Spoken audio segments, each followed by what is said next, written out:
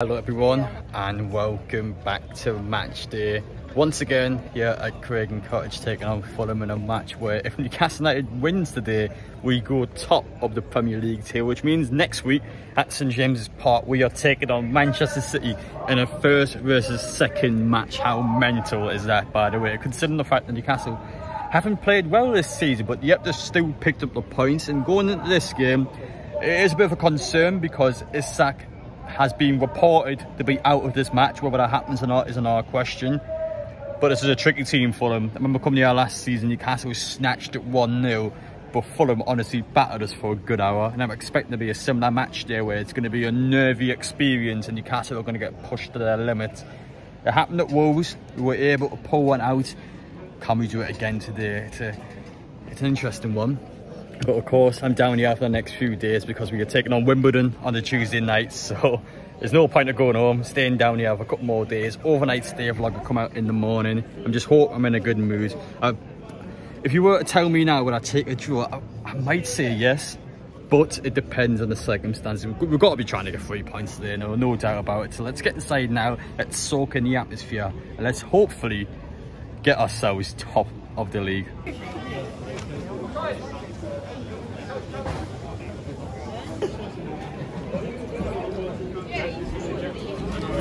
Eddie Howe showed us, love that poker face. Isak is with the squad. I'm assuming he's going to start now that he's actually travelled. Thank Christ, that's probably the thing I'm going to be saying from now.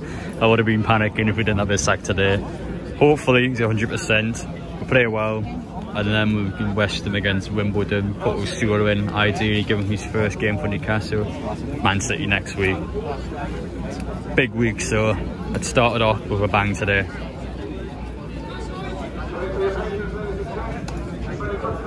We can now finally go inside the stadium as well. It took that long.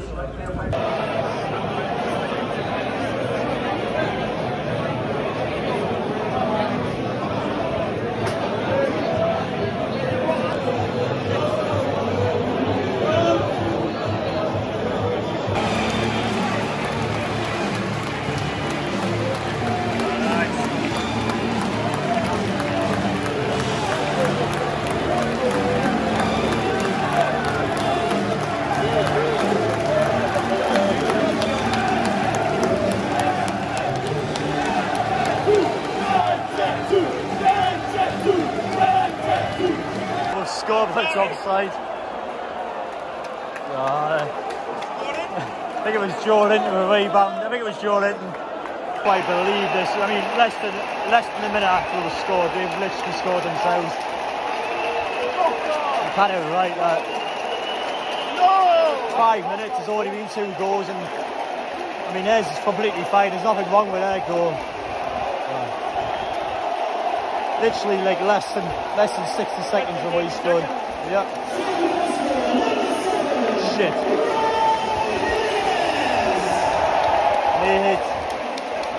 Simple touch inside the box, he scores back almost like. Well, he just went from bad to worse. I thought it was coming. Fulham had a couple of big chances before the second goal.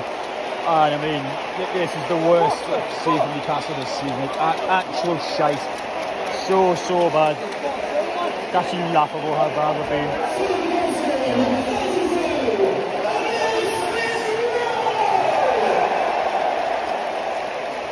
What is this, man? I'm actually getting annoyed how bad this has been. What? That's the fucking keeper, man! That's exactly what we should have done, yeah. It's just too much messing around with the ball, just hit some shots at him. Oh, hey. How they've got a counter attack from opportunity there, I never know. Oh, might double check that back. How on earth have they got a chance there off our shot? It's unbelievable that. That's going to be the last kick and a half, and I have a lot to say about that. That is absolutely disgusting from us.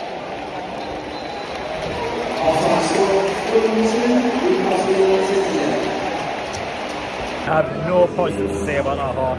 I actually think it's quite similar to our away match here last season, but the only difference this time being is that Fulham actually took their chance.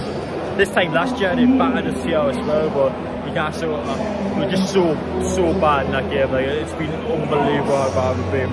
The only good part I can even say is that the fact we're only 2-0 down, we can't crawl us out of this game. Newcastle was shit how we look this season. Well, we're happy to get the results. We need it again today. Attack's been poor, defending's been poor. Hope for the second goal. What on earth was that mistake? It's terrible for any Premier League goalkeeper to be making. However, he was the reason why we actually won last week, so I'm not going to bash him too much. But we will score 4 minutes in, and then 60 seconds later, an offside goal gets given and we concede. Like, it's Newcastle have just been so bad in the counter attack, and Fulham just came at us with their attacking players. And I think there should be 3 or 4. I honestly think Fulham have been that good. No one here good enough for us. We're going to give us a chance to come back in the second half. I'm telling you now, we play out in the second half, we're going to be so angry after the game. 30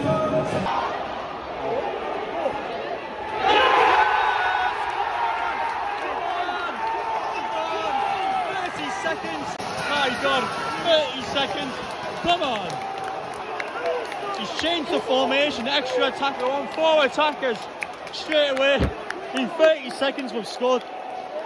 Right, well, it's definitely game on now.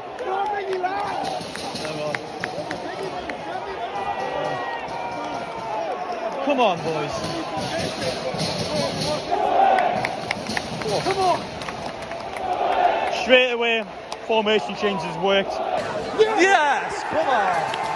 It's like 2 minutes to check that, man. Come on. That's this game on. Why it takes so fucking long? I know. Come on. Barnes to tear you up. Right, we've got into this game. That's unlucky. Did so well there, Gordon. It's quality play, but he has to do better on the show. Why, Joe? I don't think it's a foul. Well done, Joe. Bring it in! Bring it in!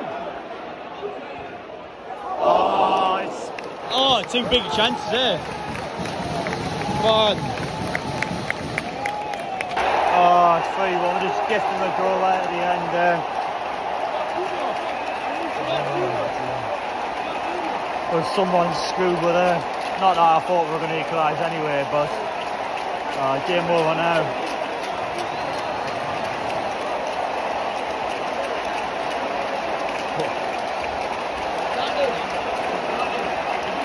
Definition of punish big time there.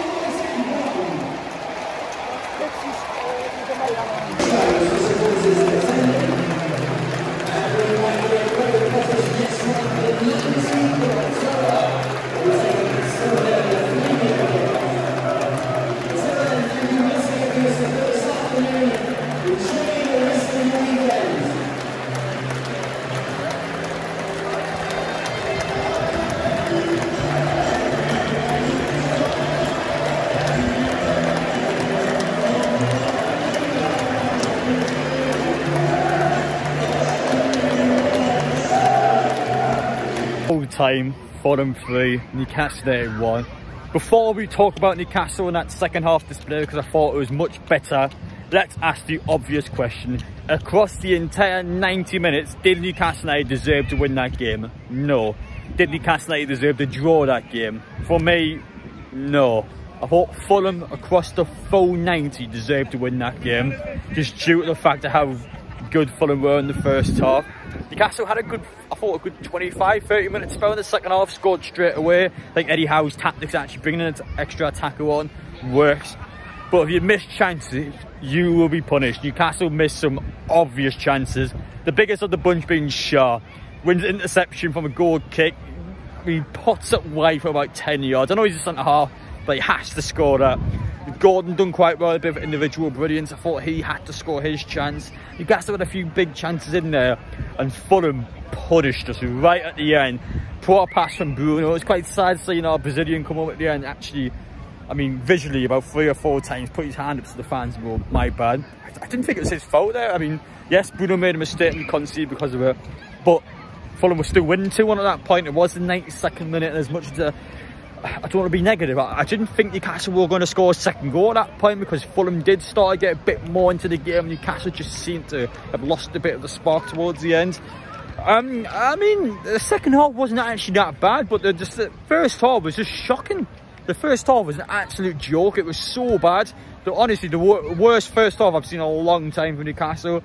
And it's so weird because the second half, that 30 minutes period, I actually think it's probably the best Newcastle's played so far this season. So how can you have such a contrasting game? Because it's a game of 2 halves, yes, but how can you beat your worst all season long first half and beat your best all season long second half? It's not sustainable. You can't play like that every single week and expect to win games. You cannot have any first half like that and expect to get results from any matches. Newcastle, I thought, were fortunate going into this game, having been unbeaten all season so far. How we were still unbeaten coming to this match, I will never know. But Fulham punished us today. First time this season, a good team that takes chances turned up against us.